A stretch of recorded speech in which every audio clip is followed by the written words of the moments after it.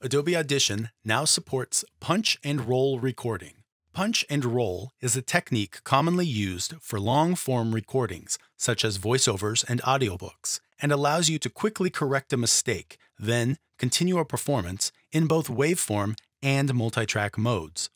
When you wish to correct a recording, simply adjust the playhead and toggle punch and roll recording mode.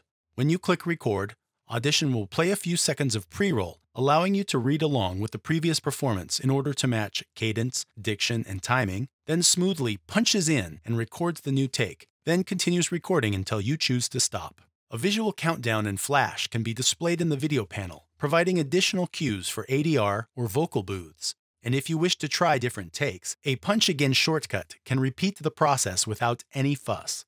Punch and roll recording is just one of several new features available in Adobe Audition. Try it now at adobe.com.